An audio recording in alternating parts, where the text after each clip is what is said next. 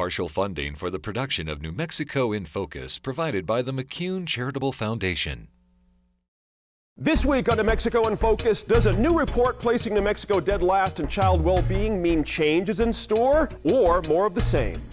These are terrible statistics for our state, and you know, we used to have that joke, thank God for Mississippi. Now they have the joke, thank God for New Mexico, because we're someone who had just lynched a black Plus a holiday weekend highlight reel as we look back at some of the year's best interviews. New Mexico in Focus starts now.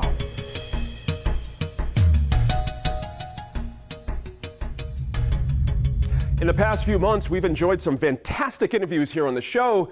So this week, we're bringing back 3 of them. We'll hear from legendary journalist Richard Stolley about his time working for Life magazine during the Civil Rights Movement. New Mexican author John Nichols talks about his life's work, his latest work, and living in northern New Mexico. And we'll look back at our chat with Roger Cook of the original do-it-yourself show, Ask This Old House. We begin with the Line Opinion panel, though, as the group looks at the implications of falling to the bottom in one ranking of how states take care of their children.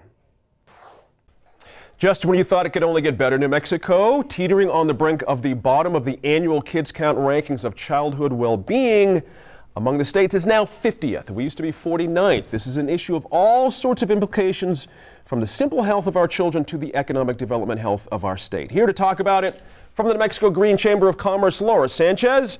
Political reporter from the Albuquerque Journal, Jim Monteleone, is here.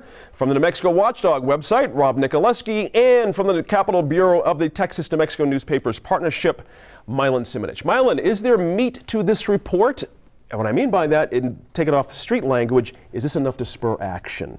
We go from 49th to 50th, but there's something about dead last that means something more than almost dead last. I agree. I think the joke in political circles is, well, at least we're ahead of Mississippi, and now in this survey we're not. So it got probably more attention on that basis. Whether it leads to some sort of movement politically is another matter. Let's stay right there with that. There's been efforts certainly to, we can go across the board. We've talked about at this table, early childhood education, whatever the case may be for kids and kids' welfare, does not seem to make it through certain parts of our legislature, certain committees, things of that nature. What's your sense, your reporter's sense from covering the Roundhouse about why certain things don't happen to increase more funding for kids in our state? Well, the constitutional amendment to increase early childhood education funding, Senator John Arthur Smith from Deming did not like that bill, and it didn't get a hearing in his committee. It moved along other places. The senator told me that it would not have received approval, but it didn't get a vote. Right. He's a key guy. That the Democratic legislators, as these guys know, frequently would have weekly news conferences and they'd talk that bill up, but John Arthur was never there. Right. Interesting. Laura, I'm sure you were just like most folks reading this report. The percentage of kids who are not in preschool in our state is pretty staggering. That's a lot of kids who are not getting that critical early jump on all kinds of things, not just reading and writing, but socialization that happens at that age for kids, a whole lot of things. So take that one specifically. That's a pretty damning part of this report. It is, and it comes on the heels also of another report on childhood hunger, and we were ranked the highest in that as well. Right. These are terrible statistics for our state, and we used to have that joke, thank God for Mississippi. Now they have the joke, thank God for New Mexico, because we're worse than they are, and it's terrible, and it's going to take serious leadership. And I know that this governor had talked about childhood education, K through 12 issues, obviously had some education related bills, but this needs a lot more leadership. And I think as a community, as a state, both parties, we have to figure out how to right this ship. How would that leadership look to you? Who is that, and what are they saying that would spur people to action here? Well, I mean, this is a very important report. I think it's key to showing that what we have been afraid has been happening is in fact happening. Right. That we're getting worse, and that we're providing even less resources to the most vulnerable communities. And I think that's an important discussion to have, not just in the committee, not just when there's a bill in front of somebody, but in the interim. We have to do a lot more, I think as a community, we have to do a lot more outreach to these key decision makers to, change the way that they're looking at these expenditures as just another, just another budget item. I mean, these have widespread impacts, and I think they have long-term impacts. We're talking about a declining workforce, a less educated, much sicker workforce. We have widespread problems that are going to be happening if we don't do something about it earlier on. And so I think that's key, is just educating people in the interim. That makes sense. Well, when we talk about serious leadership, I mean, I don't disagree that education is important. But if we're going to talk about serious leadership, I think we also have to start talking about parents. Okay. And are parents doing enough in this state? I don't think so. I think there is, it's politically incorrect to say, but I think there are a lot of parents in this state who do not value education, and they do not pass that value on to their kids. We have a terrible problem with truancy. Even if you're a single parent, and even if you don't know if Johnny or Janie skipped school, if the school is telling you Johnny and Janie skipped school today, you need to step up. And I think that has to be part of this, because the government can help, but ultimately it's your responsibility to raise your kid. I'm glad you got that last bit about government can help. Our colleague Megan Kemerick, who hosts our Public Square series here at New Mexico PBS, has had some programs about this very idea, and one of them is to supply help to parents in home to teach them the skills about how to care, literally, about things like early childhood education, preschool, the importance of it. Is that a proper role for government, to supply programs to go into homes and help parents become better parents? If the only, I think, like a lot of taxpayers, we're open to, or I'm open to anything that's going to work. Right. As long as it works. And we spend a lot of money in this state on education. According to the NEA, this isn't some far-right outfit, the NEA, New Mexico is 25th on per pupil spending, yet we're finishing 48th, 49th, and 50th in results. We spend money in this state, we just have to spend it wisely. And the question that always comes up, Jim, is are we spending enough? If we've got $1 billion problem, we need to spend a lot of money to fix $1 billion problem. You know, getting back, Mylon was talking about this earlier, I mean, sometimes there's hesitancy in the legislature because it looks like, when you look at the problem, it looks like a never-ending pit. Right. That money can you can throw money at it, similar to, I mean, the per pupil financial data. I mean, we have been putting lots of money at it, and we haven't seen results. To say that a new report from the Annie Casey Foundation is going to, finally marking us last is going to spur action, I think is disingenuous, considering the fact this foundation puts out this report every year, and we've been bouncing around the bottom for a long time. It's not a surprise or news to anyone in this state that we struggle with these issues, but we're still struggling to move forward. Let me play devil's advocate a little bit, and the idea of how much is enough money to spend, what gets results. We're 25th on that ranking, with the result being 49th or 50th, somewhere around there. But you look at states that have a high level of education, and the idea that they look at early childhood education as an investment versus a line item. Is that part of the problem here, that we're looking at the money perhaps in a way that's not quite accurate? Because what's the matter with investing in kids a little bit more if the result is perhaps we sneak up to 38th, 37th, 35th if we're at 19th in spending, so we increase our spending? What's the problem with that? I don't think there's a problem with that, but I think it's true that whether you call it an investment or an expense, it still goes to the bottom line. And at the end of the day, you have a group of legislators in Santa Fe that are trying to make sure that bottom line adds up year after year, and to make sure that we've got the financial security to do other things like economic development or other necessary programs in the state of New Mexico. That doesn't mean that there aren't many people that see tremendous value in that early childhood investment. Sure.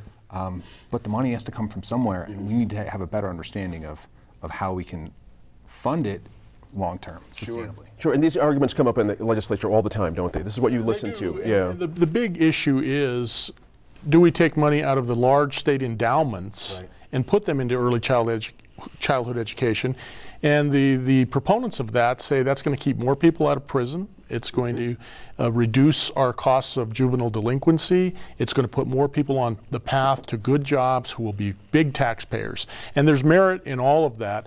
The hesitancy is always that if we hit that fund too hard, those endowments are going to sink, and down the road we are going to be hurting in other areas. So if we knew back 100 years ago, what we know now about early childhood development, we probably would have funded it differently with those endowments from extraction industries. But you've heard this, I want to stay with you on this. You've heard this idea about investment in that word, investment in our kids early on. Some people call it an economic development type of an angle you should be looking at these things. When that comes up in committee, what's the general sense of how legislators hear that? Is there a block to hearing things about investment in kids? Well, it's not monolithic. Some people are very open to that idea that if we put more money into small children going into the homes, that's one of the toeholds of these programs, showing people how to parent, getting them on the right track, we get all this success, then we're going to have kids who are successes. We're not going to have as many kids in jails. We won't have to keep building prisons. We won't have to worry about having probation officers for juveniles.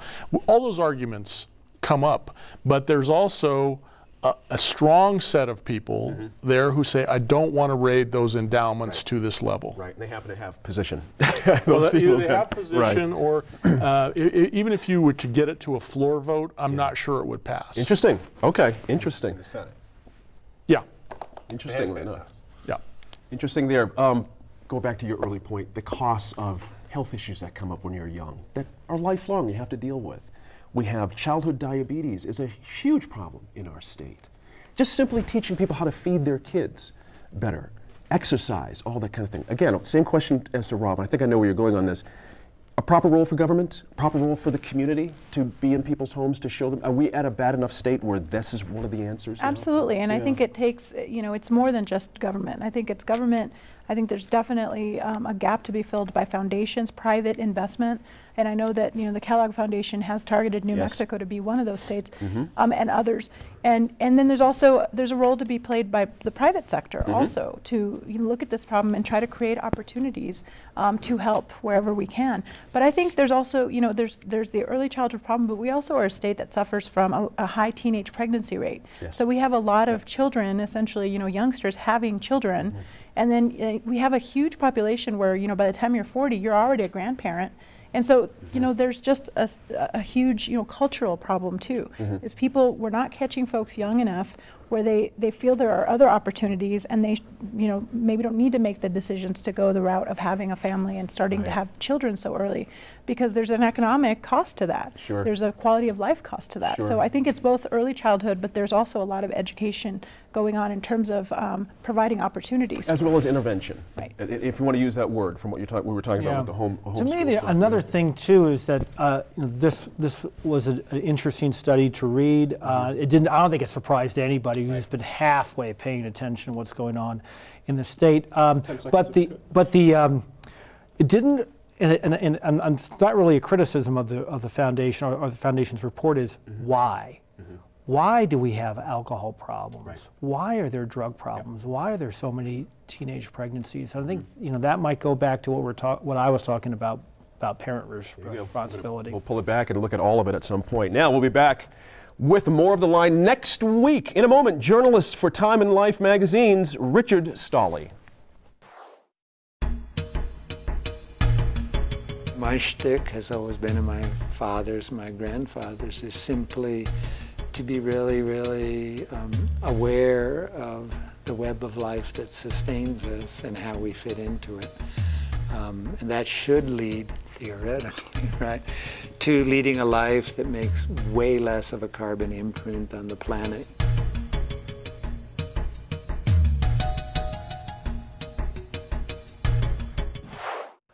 Richard Stolley has spent a lifetime as one of the nation's foremost journalists.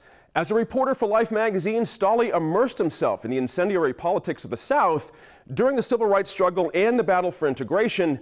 And he was also the man who bought the Zapruder film for Life magazine shortly after the John F. Kennedy assassination, a tale you can find online at our YouTube page. Here's NMF correspondent Gwyneth Dolan with Richard Stolley. Dick Stolley, thank you for being with us here today. My pleasure. I want to start off by talking a little bit about your time covering the civil rights era. You were posted down in the South in the late 1950s, and I heard you speak recently about an incident that stuck in my mind. Take us to Charlotte, North Carolina in 1956 and the integration of the high school there? One very young, tall black girl integrated that high school. Usually the NAACP would send in 3 or 4, so there would be some sense of camaraderie. In this, one girl and a high school, they usually went into elementary schools. High school meant teenagers, it meant sex, it meant all the problems that white Southerners saw among blacks. This girl walked up and boys began surrounding her. The security there was very lax. The Charlotte police were back sort of in the shadows, and these boys ran up to her and began spitting.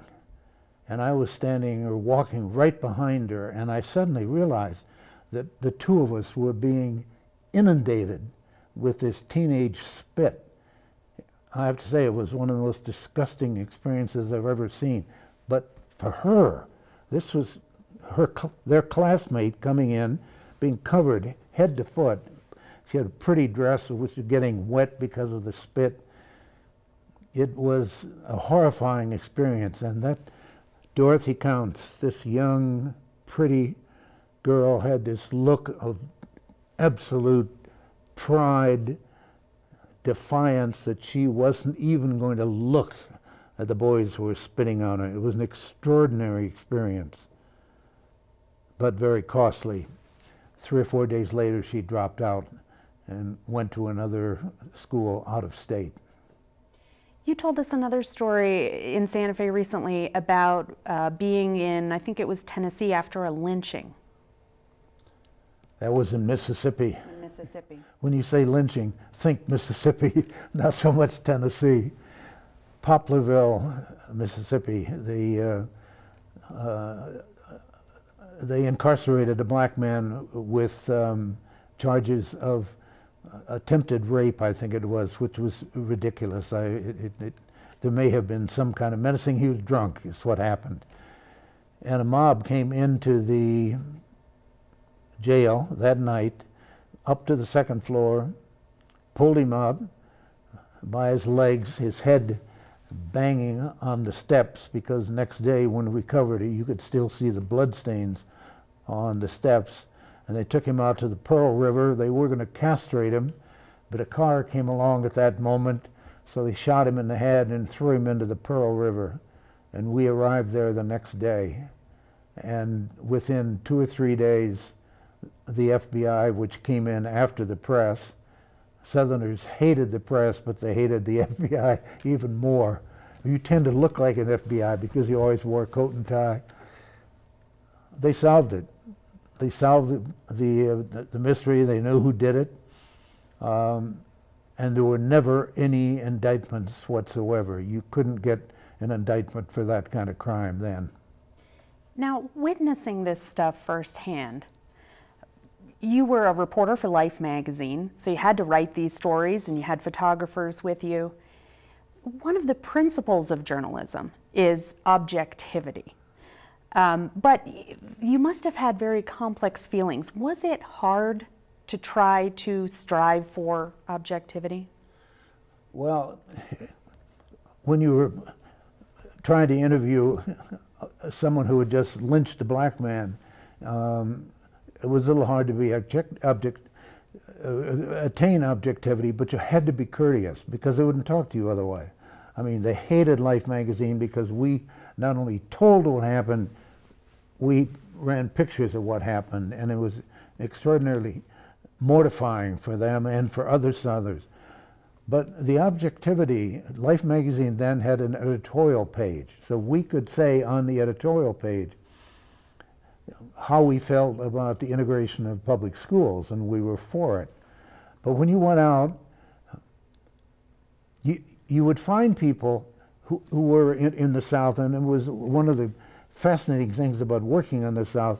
The Southerners were very torn about this, and I used to call them the good Southerners and the bad Southerners, and there were a lot more good Southerners than were bad. The bads were the one who went into the jail. The goods, you read about it in Life magazine the next week and were humiliated by the news. So the objectivity was even in the worst of circumstances, like the stories I've described, was to show what happened, but don't inflame it with words, don't inflame it with pictures that made it worse than it was.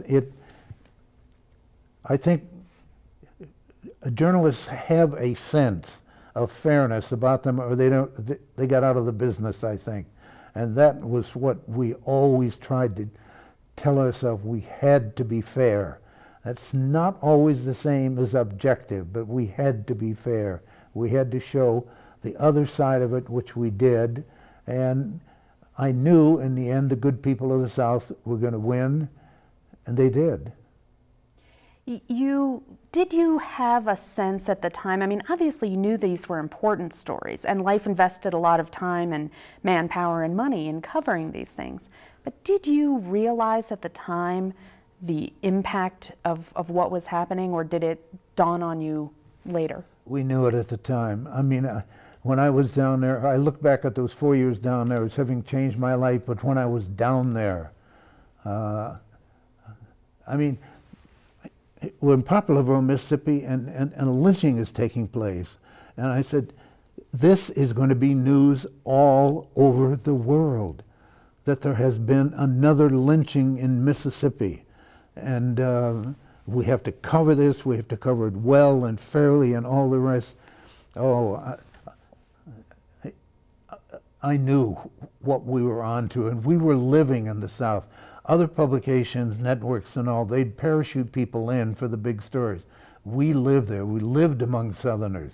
We had to justify ourselves on weekend parties among Southerners. And it was a life-changing experience, and I knew every minute of the time I was down there that my life was being changed. Do you think there's an equivalent story of this era right now? Not one that captures the imagination of the country and in many ways the world. I mean, many great stories and all the rest, but now again, I was in the South, and for us it was the all-consuming story. A lot of things were going on in the rest of America that, but there isn't that story that captures the morality of the country in a way that race does. Race is the American story in the world, and it's been the story of America from the beginning, and in many ways it still is. And that, the desegregation of the public schools was a huge kind of rallying point, and there's nothing that I'm aware of now that captures that kind of attention. How does immigration compare? Immigration has so many. I mean, down here, we think of immigration. We think of Hispanics. That, as far as we're concerned, that's the only immigration story there is. You go to the Northeast, they're getting immigrants from Europe, and their attitude toward it is totally different. And in some ways, being in the Southwest and the immigration story here now, in some ways, captures public attention the way the school situation in the South did when I was down there. Doesn't have quite the sort of constitutional and moral implications that integration did. You know, back in this time that we're talking about, Life was a weekly magazine with huge circulation, very well known for these in-depth stories and coverage and stunning photography. But, you know, it's gone now.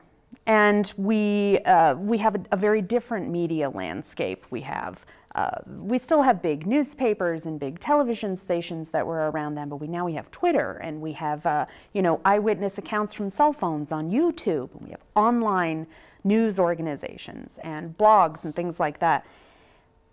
Are these folks, the journalists of today, are they doing justice to the major stories of our time? Sometimes. The professional journal, the problem, I mean, the idea that everybody is a journalist today, baloney. No, you're not, folks. You're not. You and I are, and many others. But we understand what journalism means. Citizen journalists often simply want to get something off their mind. That's perfectly okay. Everybody is a publisher in many ways today, but not everybody is a journalist. A journalist is someone who takes his or her job seriously, who strives for accuracy and the truth and fairness and checking, and wants to make sure if it goes out there with his or her name on it or not, that it is as true as we can make it. And that kind of obligation and dedication is not as current and as much out there as I wish it were. There are a lot of reasons to be pessimistic about the state of journalism now. You know, there are many, many, many fewer jobs than there were, fewer outlets. We have fewer people covering the stories that we all know are important, and the finances of the industry are looking dim. Are there things that you see out there now that give you hope, that you see as positive steps that can do it justice or save us all? Well, you're here. That's one thing. Well, I'm mostly, I've worked on newspapers and certainly done television, but I'm in the magazine business. Magazine business was facing obliteration 10 years ago. It's beginning to come back. I mean, magazines are born and die. That's going to happen no matter what we do. But magazines, through print and through their digital efforts, the fact is, in magazine business, 87% of the money that magazine makes comes from print. So you cannot kiss off print because that's where the dough is coming from. But you have to move into the digital side, into the tablets and handheld, even into laptops, although the handheld is what's taking over now. You've got to be conscious that a whole new generation is coming up that may not want to read print, but they're going to read, or they're going to absorb information, and we have to figure out how to bring that absorption about. And if it's like this, then we have got to do the news on this. If it's tablets, that. But, and the magazine business, the whole journalism business is doing an extraordinary job. I mean, we were fumbling around 10 years ago. We're not anymore. We know what needs to be done, and we know how to do it, and we ask for patience and the resources to do it, because the American people are going to suffer if we don't. You know, speaking of pessimism and obstacles, and we just have about 1 minute left, but I wanted to ask you about your thoughts on the Obama administration's request for all these phone records from the Associated Press. How does this strike you, especially as someone who lived through the Nixon era as a reporter? I am absolutely outraged. What the hell is Obama doing? I mean, he used to preach transparency and First Amendment and freedom of the press and all the rest, and now he's going after journalists in a way that no other American president has ever done. Come on, Obama, calm down. This is the one business that the hard-headed businessmen and farmers in 1776, the one business that they wanted to have constitutional protection for. And that's why the First Amendment is there. Mr. Obama, read the First Amendment again, please. As a constitutional professor, you think he'd have it memorized. Dick Stolle, thank you so much for being with us here today. And for those of you watching, there'll be a little bit more of this on our website.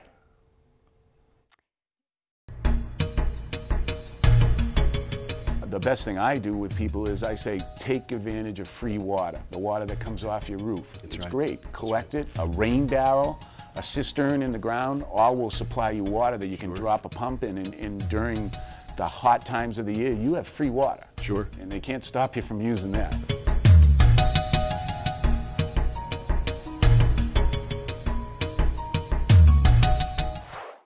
John Nichols has made a life writing books and taking pictures in his beloved New Mexico. And of course, Nichols broke through years ago with his novel The Milagro Beanfield War. It's become a staple of literature classes across the country. His latest offering, On Top of Spoon Mountain, is a novel about a man in a similar stage of life as Nichols. But as NMIF producer Matt Grubbs found out, it's no thinly veiled autobiography.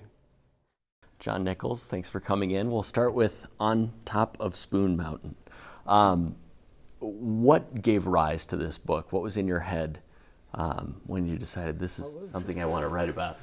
What was in my head when I started writing about it? Probably nothing. It's like I started trying to write a really, really big book that incorporated everything but the kitchen sink, and I began writing it in 2000 and wrote about 1,300 pages, a 1,400-page first draft.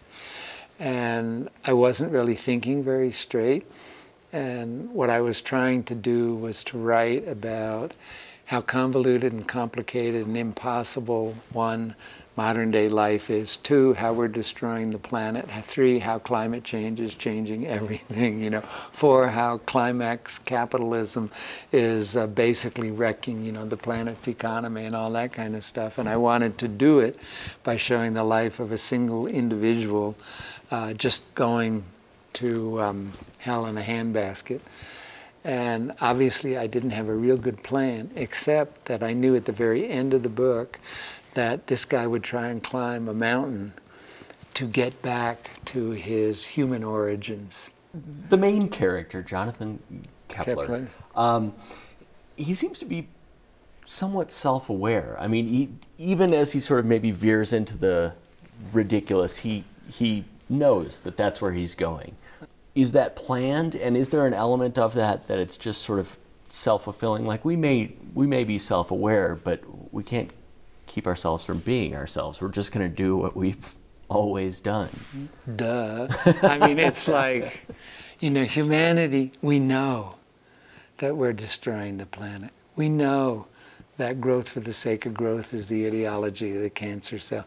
We know that if we keep on building more cars, if China keeps on building more cars, you know, if the world keeps proceeding at the rate we're proceeding, that we're going to self-destruct. I mean, if you're sitting there smoking 4 packs of cigarettes a day, you know. I mean, there is evidence from various scientists, you know, in the U.S. government, and the little warning on the package that if you smoke 4 packs of cigarettes a day, you're doomed, right? Something bad is going to happen. So, yeah, we're all aware. I mean, every time we get into our 2012 SUVs, right? And turn on the ignition switch and drive to the station to go to work, right? We know that this particular lifestyle isn't really going to last forever without enormous consequences, right? So yeah, I'm imbuing my character with maybe a little more self-awareness than you'd like. But yeah, he understands how he screwed up his life. He understands how the world around him is screwed up. He understands what's happening to the world that he lives in. And despite the fact that we know, that most of us know, that the planet knows, the human community knows what we're doing to ourselves and to the earth, we keep doing it. It's really, really hard to disengage and figure out another way to do it. So Kepler is 65, right, in the novel? No, he's going to be 65. Oh, okay. At the last pages of the novel. Oh, that's right. He's 64. 64. And 300. So you started this in 2000, Right. and at that time you're just getting into your 60s, and you're looking forward at this guy. By the time you finish, you've passed him up.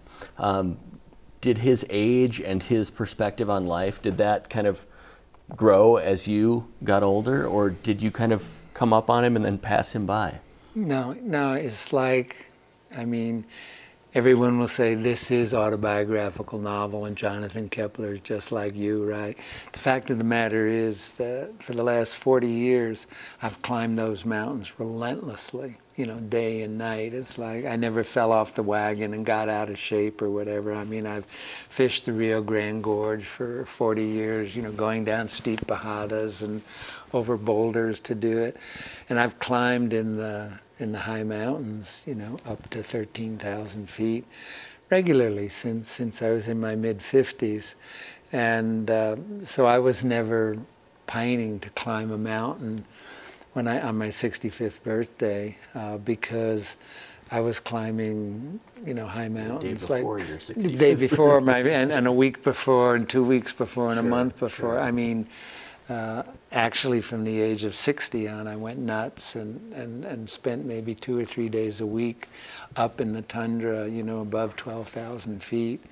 And I have 2 million photographs and incredible field notes about that. So I sort of invented Jonathan Kepler's dilemma. Okay. Right? And in that respect, this guy is a lot different than I was during the writing of the book. I was just trying to figure out how to write a book. You know, I wasn't trying to figure out how to climb the mountain. Right. That part you knew. Yeah, I knew that part. What do you get out of being up there in the tundra and up by Williams Lake and Wheeler Peak and What do I Lobo get out Peak? of it? Yeah. What does it bring you? Oh, it brings me a euphoria. It's first of all, it's an area that other people don't go to very much. They go to Wheeler Peak. Wheeler Peak is the tallest mountain in New Mexico, so it's a magnet. And everybody that climbs up to Williams Lake from the Taos Ski Valley, and there may be 200 of them a day that do that, right? They all get sucked onto Wheeler Peak because that's the mythological peak, right? If you take one step west toward Lake Fork Peak or Spoon Mountain or Sentinel Crag or Catherine Overlook or any of the hills in that basin, it's a relatively limited basin, you meet nobody. And I spent about 8 years just climbing around that basin, avoiding Wheeler Peak. Like 8 or 9 years, maybe I met 6 people. 6 people.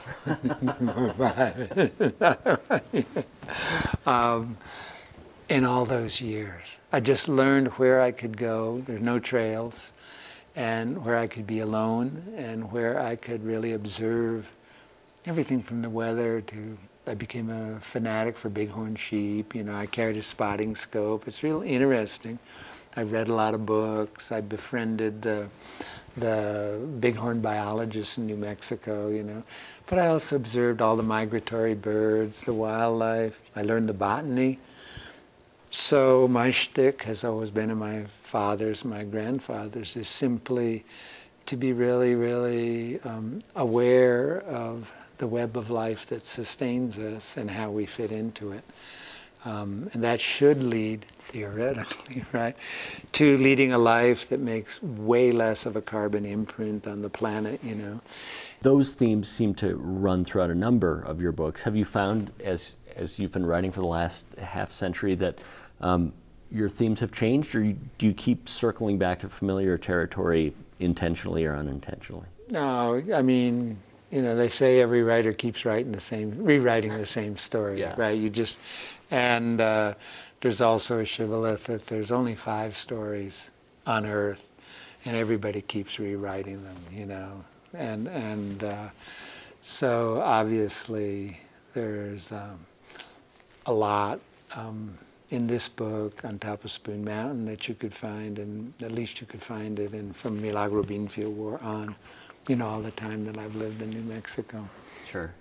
They always, they everyone who knows about writing. You people. Yeah, exactly. I'm in college. I'm sitting in a creative writing class, and my professor says, write what you know. Mm-hmm. And when we last saw John Nichols in our Artisodes episode, right. You talked about writing about what you're interested in. Yeah.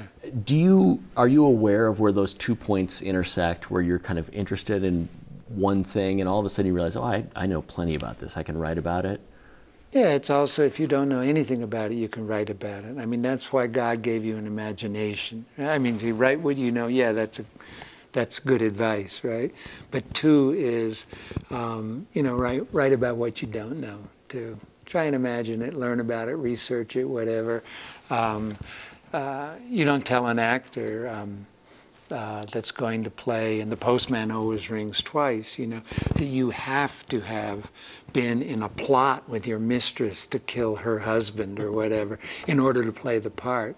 You don't have to be a murderer in order to play the part of a murderer, you know, and you don't have to be a mountain climber to write about mountain climbing. I mean, that's my theory, and I'm sure. So yeah, it's good advice to write what you know, but on the second hand, it's real good advice to use your imagination. You know, I'm sure that Maurice Sendak didn't run around in the jungle, you know, and talk to lions and tigers and weird alien furry creatures, you know, in order to, use your imagination. Sure. Too also.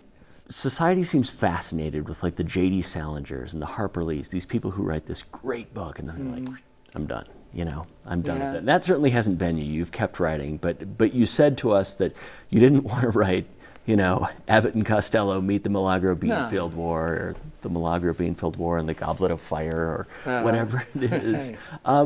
Is that conscious? Would you feel like a sellout if you had kept doing that? No, it's just my shtick. You know, I mean, I sort of feel that.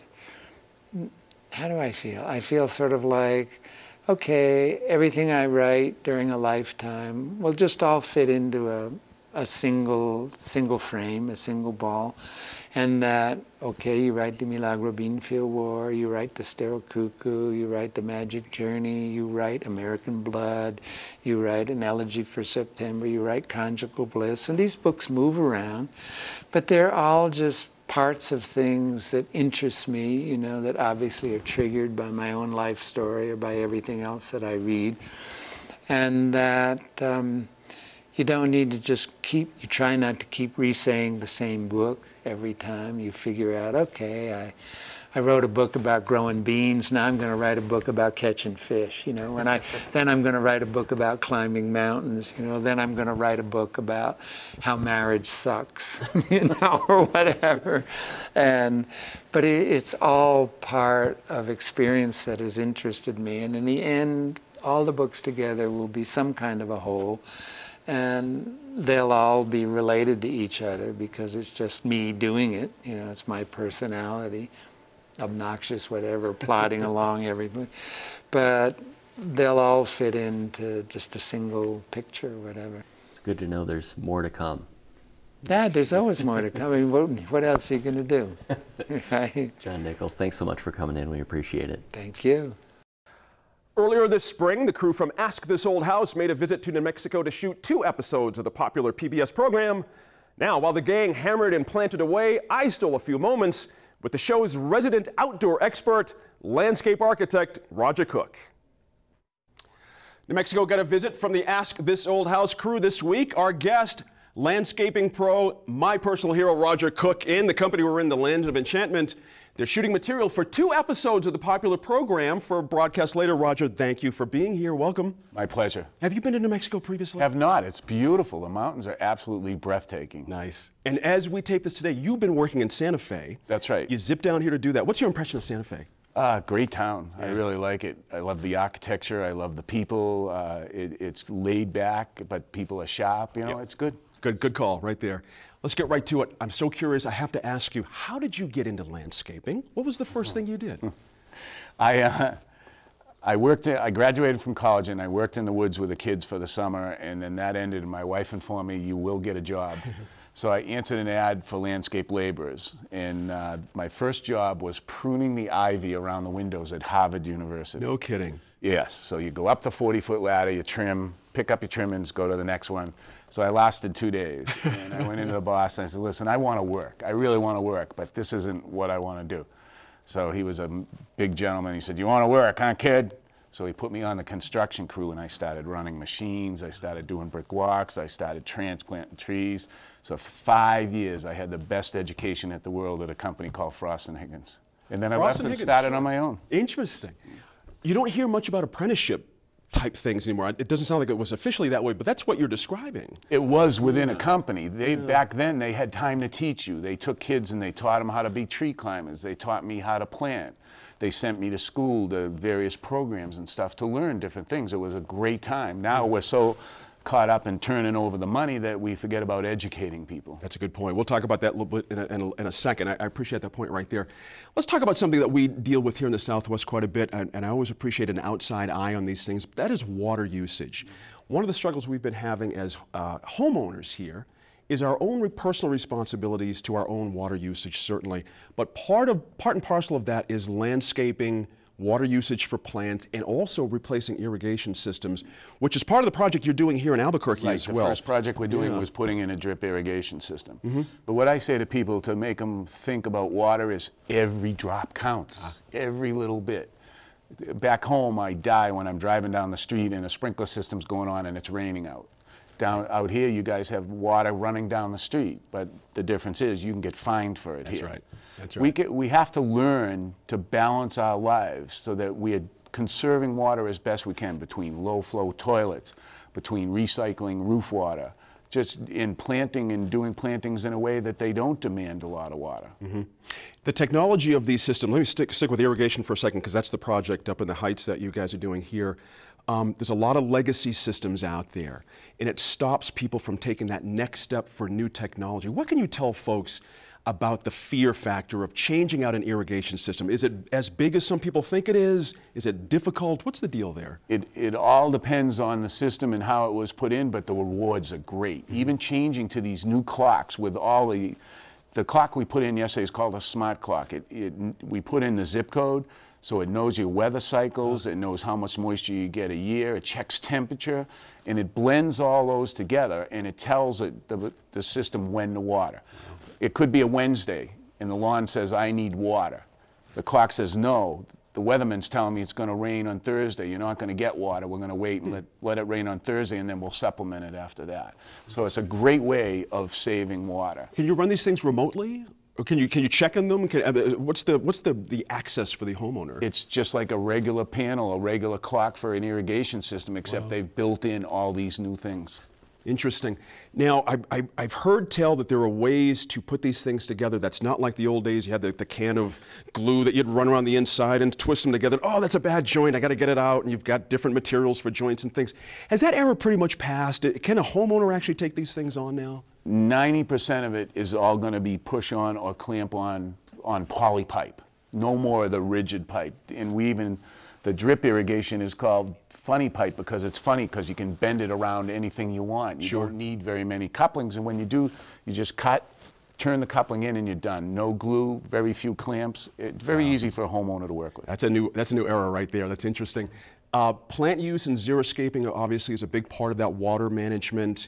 There's a couple of different elements there. There's the original design, where plants go where for what kind of appeal on your lawn, getting the water to it at the appropriate amount you just handled. But let's talk about xeriscaping and how it looks. A lot of folks still like the idea of a green patch of lawn, even in the Southwest. And, personal tastes aside, is there a way to get something that feels green and lush and full in a desert climate using very little water for you? Native plants. The key to an area like this is using plants which grow in the desert. Right. They may not be the most beautiful of plants, but they are rugged. Right. And once you put them in and they get established, then you have spots of green in the yard that don't need excess water. I'll tell you one thing, and it's really taken a leap of faith for me to do, and that's artificial turf. I've used it in a couple places at home. We've used it in dog areas where you can't grow grass. I've used it in shady areas and in little courtyards. I did one in the north end of Boston. No way to grow grass, but they had a couple kids in a very small area. We put down astroturf, fake turf. Think about that, and I saw one on the way here. You could do a patch of green in your front yard after with the fake grass, and it would work. It would look like grass, and no one would know except you. Sure. I've got a friend that's got a little bit, about 12 by 15 in his backyard. He actually practices hitting golf balls. I was going to say, did he put a hole in it? That's right, exactly.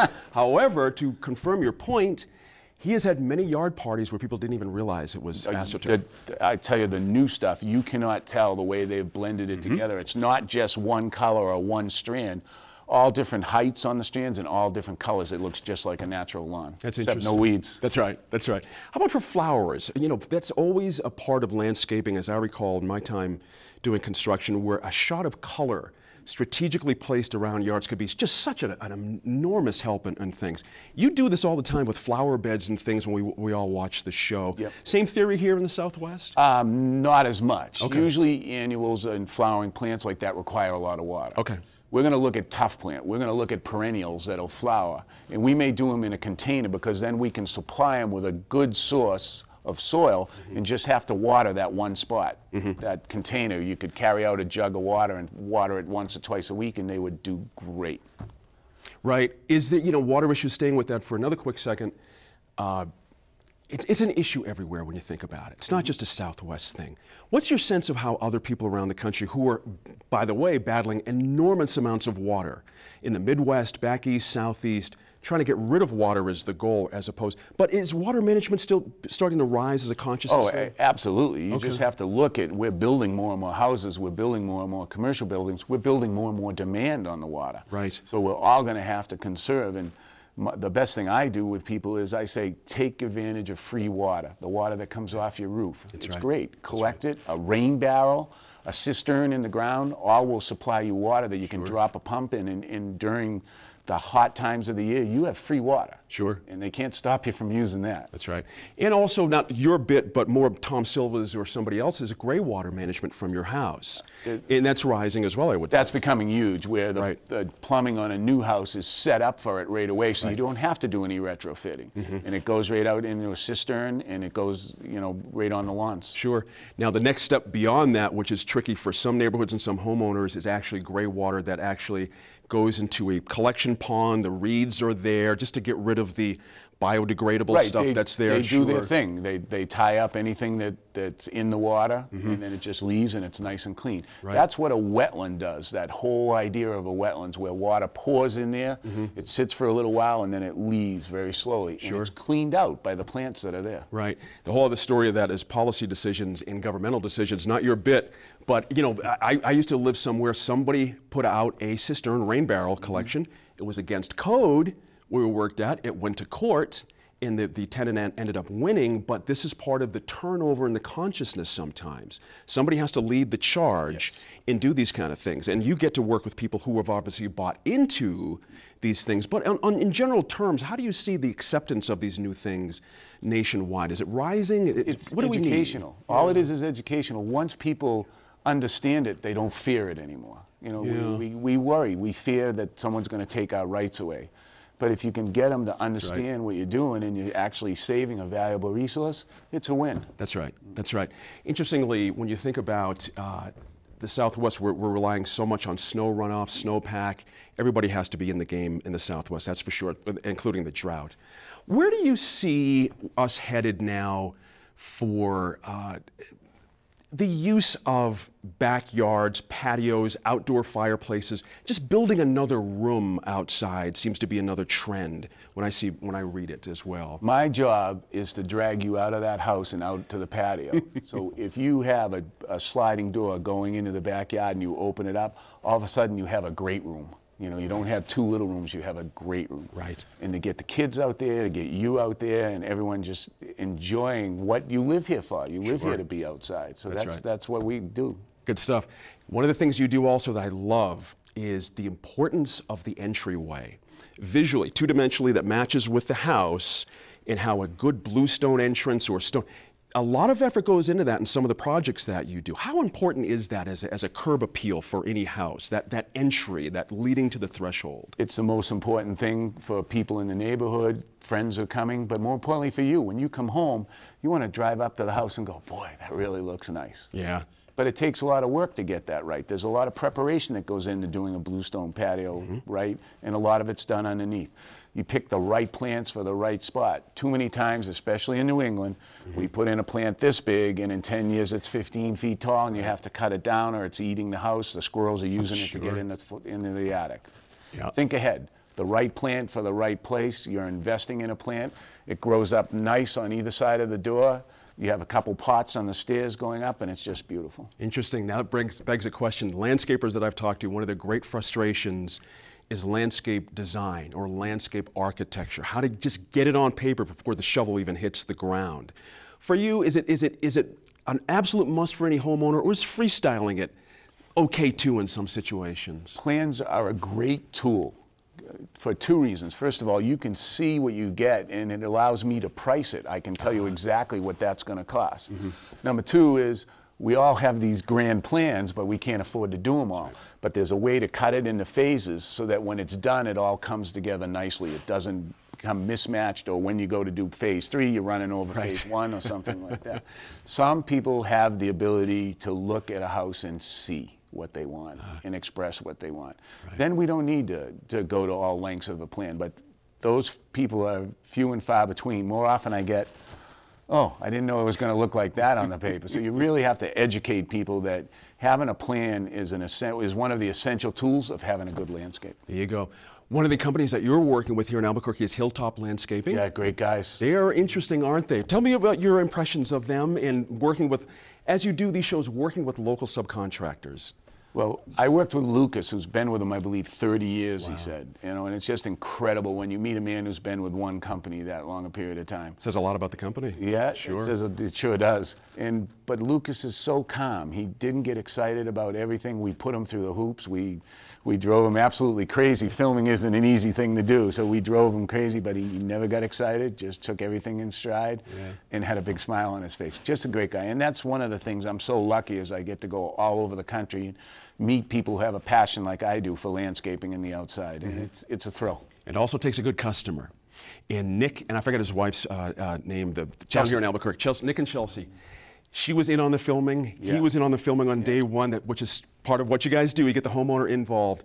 I did not realize, though, before going up to the site and watching you guys tape, that the demands on the homeowner to stay in stride with you on take after take after take, that's not something people do normally. So. You know, and it's really funny because some people get it and some people get rough with it. They both got it right away. They both fell right in. You saw them running around with us and everything else. And when it was time to wait, they were very patient. And when it wasn't, they just went at it with us. They were great people. They're thrilled.